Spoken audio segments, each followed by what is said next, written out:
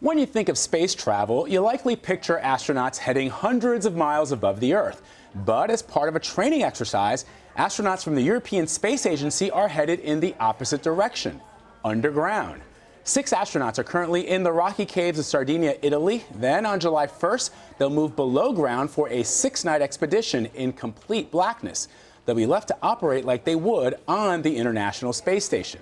Michael Massimino is a former NASA astronaut and the author of the upcoming book, Spaceman, an astronaut's unlikely journey to unlock the secrets of the universe. We're so excited to have you here. Oh, it's my pleasure. Thanks for having me, Vlad. So, first of all, before we even get started, is it true that you're the first astronaut to ever tweet from space? Yes, that is true. That's pretty cool. It was just a timing thing. Twitter was getting popular in 2009, and I was the first guinea pig to do it. And now all astronauts do it. You were probably like, wait, did it work? Did it just happen? We did it on a computer, and it went out there somewhere into the atmosphere and made it down to the ground, so it worked. So you're saying that you had a very high-speed internet connection? No, actually, the opposite. Really? Really slow, yeah.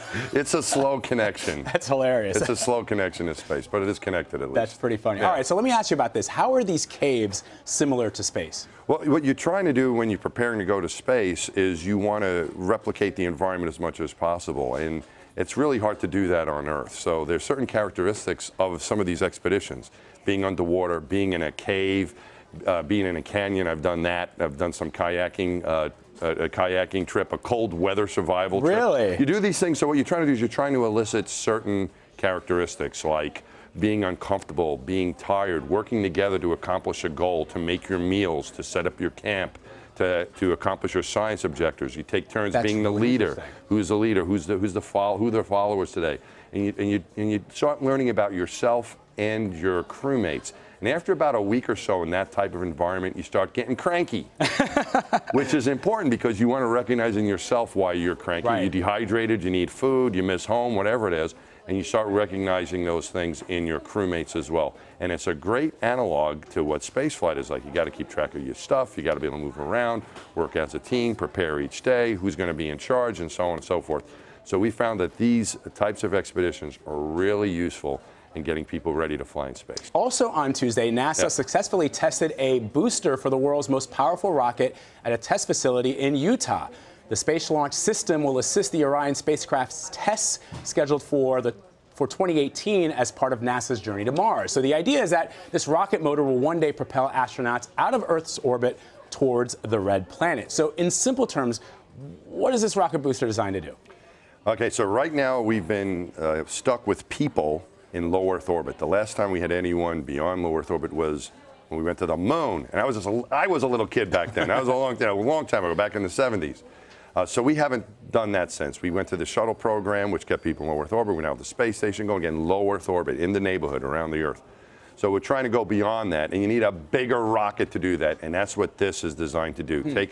Take people, and we've had other probes and rovers and stuff going beyond low Earth orbit, but we want to take people to places like maybe the moon or to Mars or to an asteroid somewhere beyond low Earth orbit. And that's what this is all about. And so how much of the data that is gathered will help NASA? Well, this is very important. This is actually a NASA program. There's some of the commercial entrepreneurial companies are trying to do similar things. This is what you showed in this particular test is a NASA test.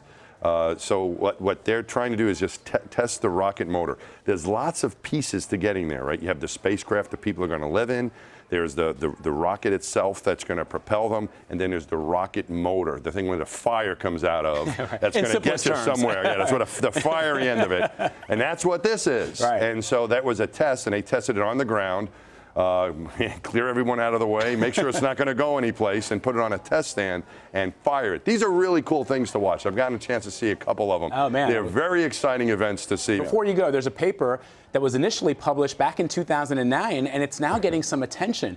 It's part of the author's vision for the future, and that is that dead spacecrafts and abandoned satellites floating in space may one day become stops for tourists on their ways to planets like Mars. So the idea being that junk that's floating around in space is going to be of interest to ordinary people here on planet Earth. On their way to Mars, they're going to stop and say, oh, let me go check out, you know, the Voyager 1 and see what that's doing.